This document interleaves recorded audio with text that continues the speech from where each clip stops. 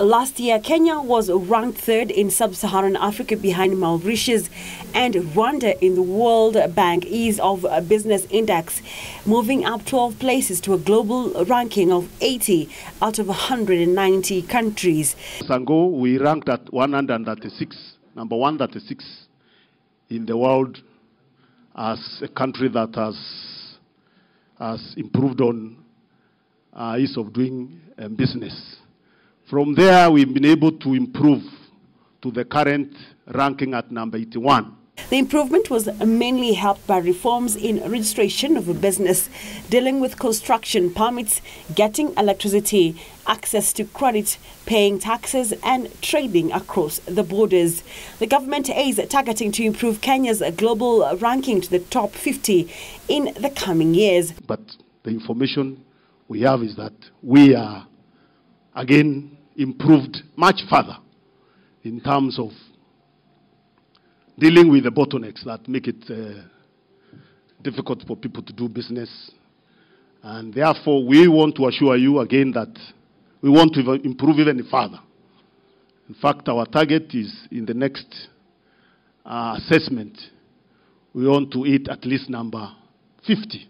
Speaking at the launch of the Nairobi Gate Industrial Park, Industry, Trade and Cooperatives Cabinet Secretary Peter Munya said the government will continue to create policy incentives and infrastructure that support investment to generate job and wealth creation. Policies, positive policy incentives that will continue giving you the opportunity to continue growing your investments and being able to benefit from your investment, even as the country also continues to benefit from the fruits of investment in terms of generating wealth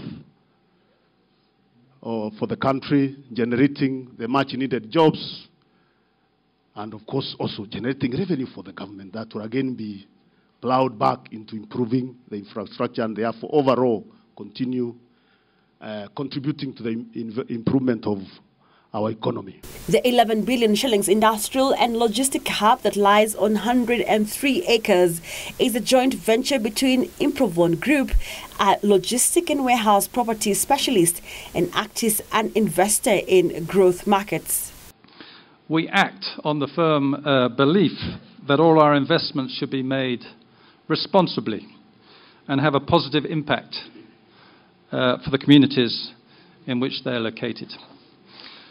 And I think Nairobi Gate is a good example of those three pillars. We continue to be attracted to Kenya as an investment destination. If we talk about location, it's absolutely key that modern warehousing distribution facilities are located within close proximity to major arterials. And if we look at Nairobi Gate, situated on the Eastern Bypass, one of the latest pieces of infrastructure around Nairobi, we are very key to receiving goods and packages and product coming up from Mombasa, which is Mombasa Road, which is 21 kilometers away to the south. Nairobi Gate will house industrial and logistics companies keen on quick access to key logistics and transport hubs such as Jomo Kenyatta International Airport and the Inland Container Depot in Embakasi. Caroline Jenga reporting for Business Insight.